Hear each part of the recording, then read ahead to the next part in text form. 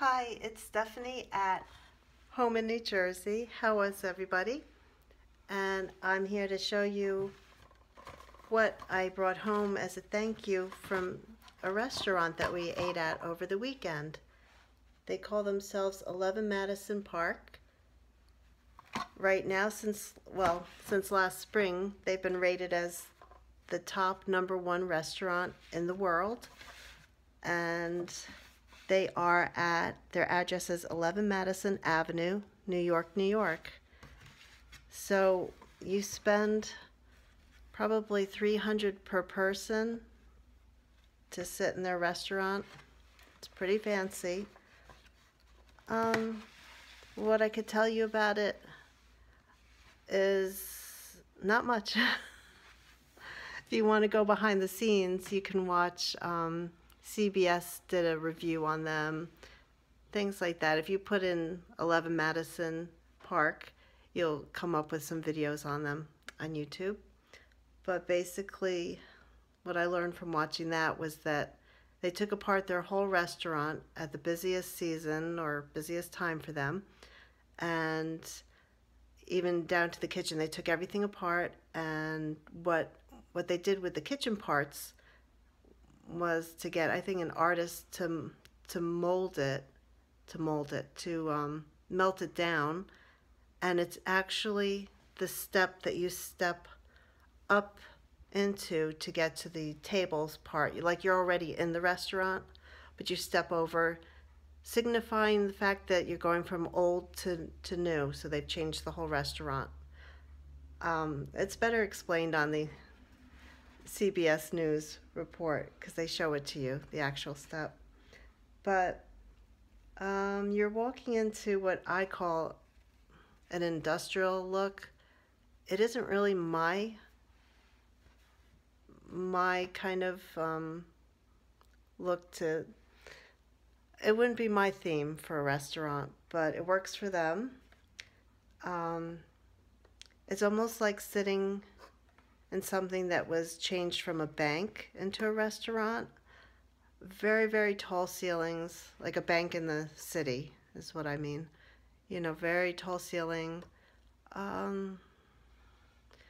Very, like you're facing this huge picture in the background that the artist took, and when they redid the restaurant, she kind of went over that picture and smudged it, if you will, smeared it, like blended it in, signifying the new look, the new restaurant. Anyway, not to bore you to death here, because I'm just talking about stuff. They give you this goodie bag, and at the top is this tin, and you actually received the tin earlier, and it had, I don't know, some kind of fish eggs and stuff in it. And once you ate that, they took it back and then cleaned it out. And what went in it is what you have eaten. It's like all the recipes, not the recipes, everything in here that they offer you for every course, and you get to choose. You don't get everything that's written up in here. You see what I mean? Let me see if I could read it. It's kind of dark here. Now, they knew to avoid nuts with me, and I also don't eat chocolate. But here they started with a black and white cookie with cheddar and apple, and the cookies were on the table when we got there. We were sitting at a 4-top. There's scallop live with sea urchin, scallop butter, and broth. So you have to have kind of a fancy taste for all this too. Next is caviar, Benedict with smoked ham, surgeon, and hollandaise. And that actually was what was in the tin, all that caviar stuff. What else? Oh, I got this. I got the halibut poached with variations of turnip. The turnip was really, really good. It was crispy. It was like eating a very tasty chip, potato chip. And the halibut was good too. Small portions. There's mushroom and venison. And then you get to the desserts way back here. Butternut squash ice cream with something sarsaparilla and pumpkin cake, which is what I got. And I actually only liked, it was round, and I liked the outer coating of it. But I suppose if I were having an alcoholic beverage with it, that it would actually, the middle of it wouldn't be so bitter tasting to me, that it would actually taste fancy. The rest of them got we got the chocolate covered pretzel at the end, so my family ate that, and they just hang it up from a little turntable thing in the middle, turnstile. Yeah, the rest of the family, what did they get? They got did they get, no, not seeing it. They got something chocolate.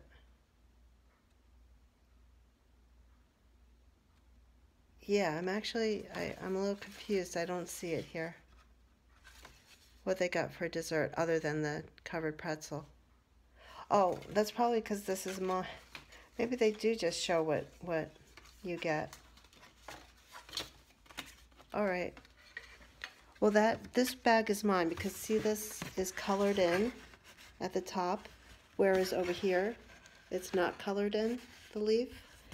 And that shows that I couldn't get anything with nuts. I didn't bother telling them about the chocolate. I just didn't eat the chocolate.